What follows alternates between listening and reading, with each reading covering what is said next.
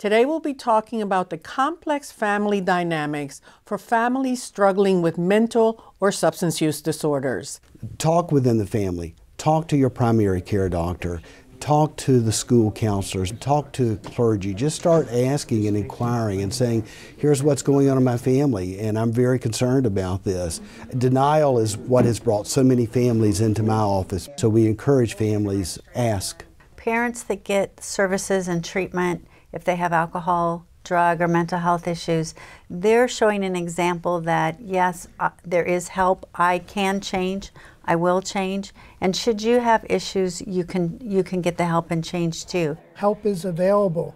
Some of the best support are from other families. And I think the more we can build family support and parents helping other parents and families helping families, I think that'll help a lot in the long run.